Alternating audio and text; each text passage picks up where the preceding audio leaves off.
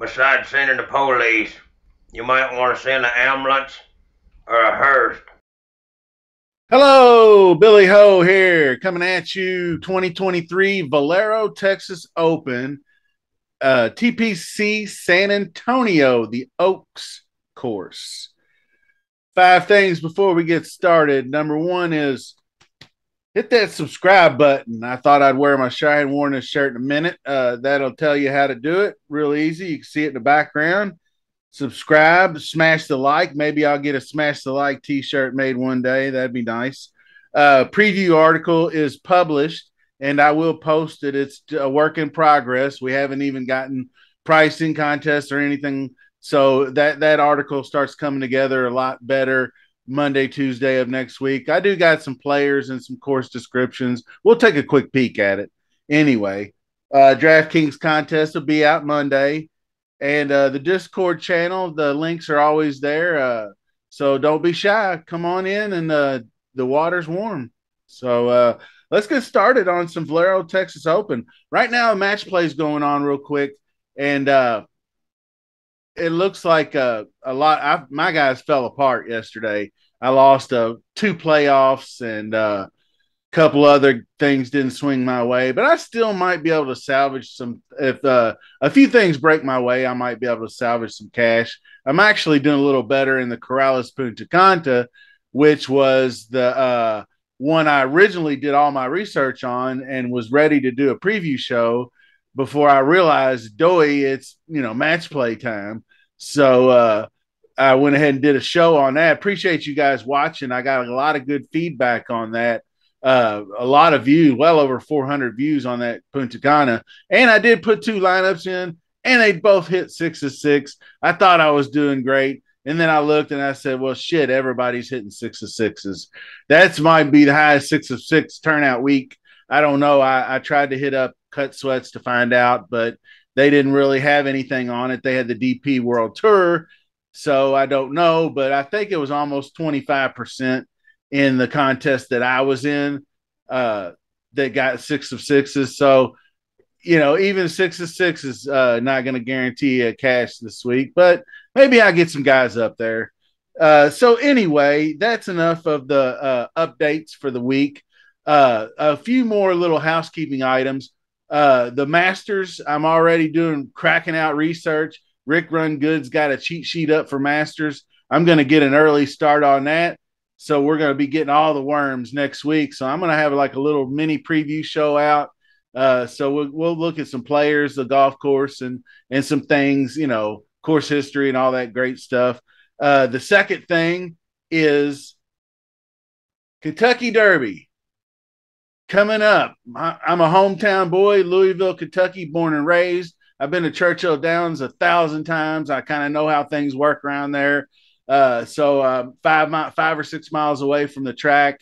So all your weather and updates and track conditions and all that stuff, biases. I'm going to put a video out that was like by far the highest rated and watched video I had of the whole time I've been doing this. Last year, it was like 3,500 views. So I'm going to do another Derby show, and I might even do more than one. I just did that one as a because I am local, and the Derby is our biggest, probably the biggest event in Louisville every year. We do a big festival, so be on the lookout for that. That's going to be coming up in just a few more weeks. So without further ado, let's get it started.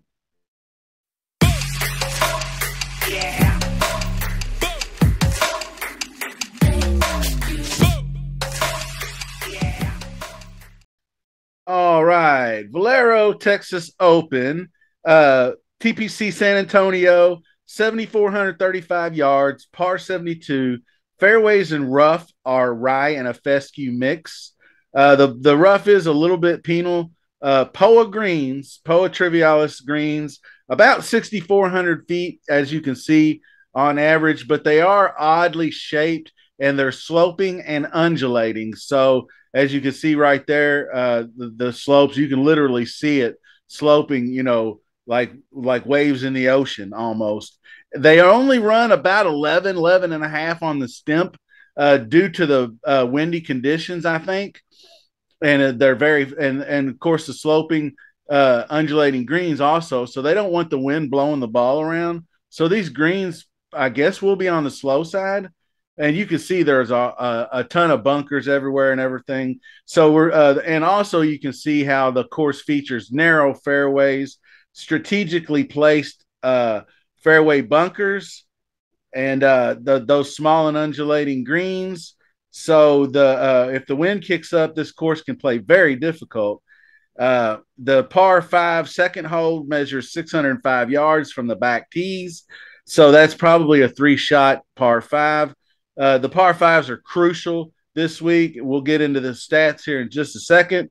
But the par 3 16th measures 193 yards, and I think that's coming up. But you'll see it because it has a big fat bunker right in dead in the middle of the green.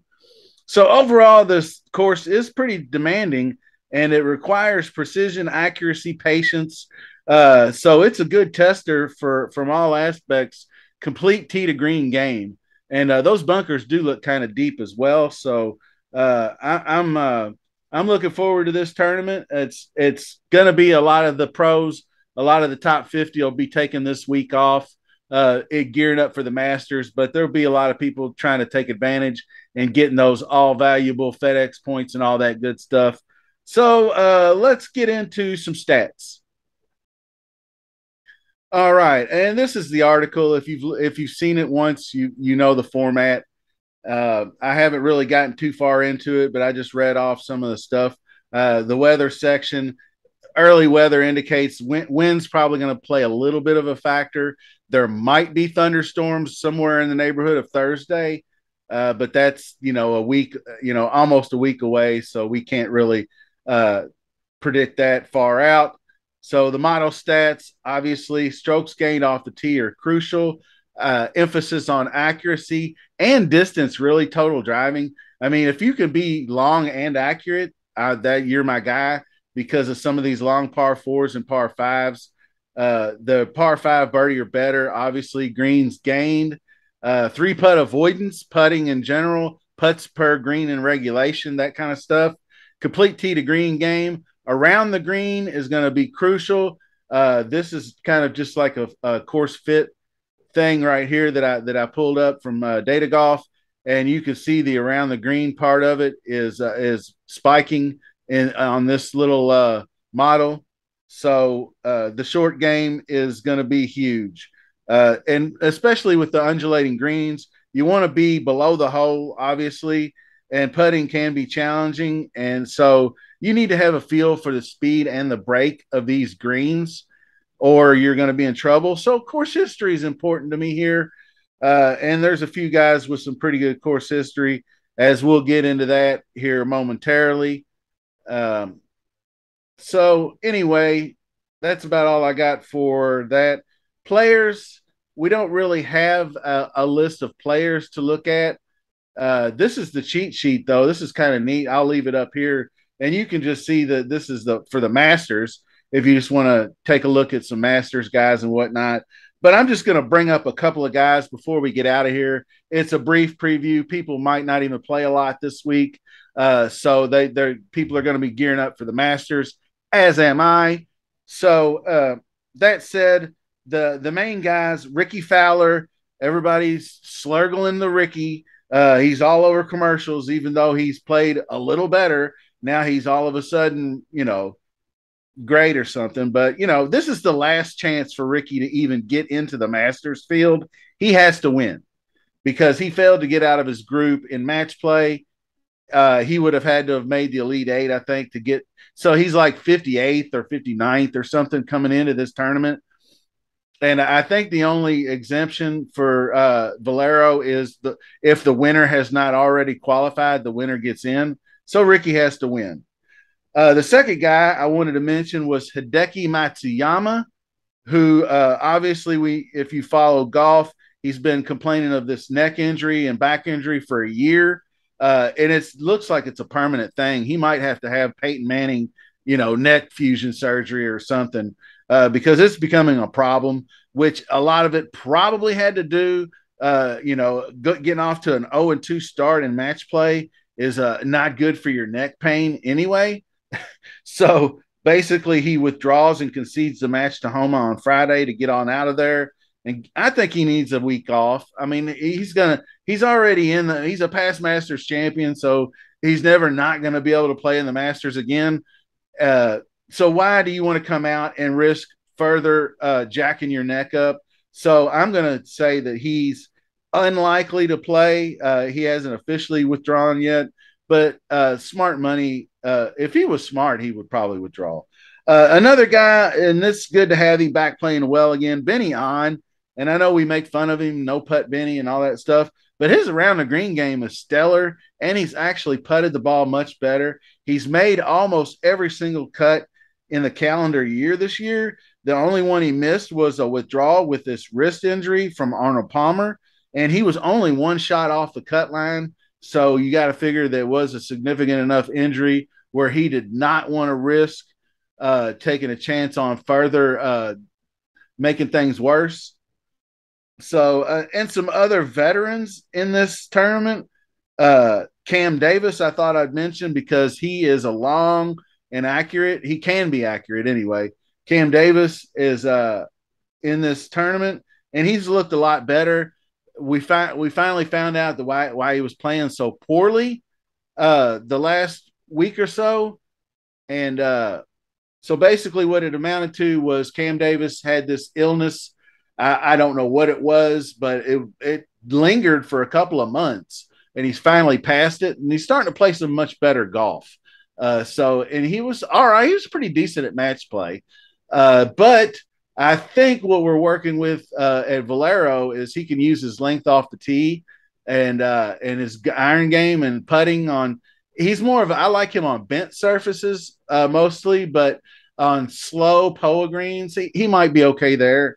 So I'm going to give him a look. Siwoo Kim is another one. I don't know about course fit and whatnot, but Chris Kirk seems like a really good course fit. Keith Mitchell, good course fit. I think Terrell Hatton's going to be in it too.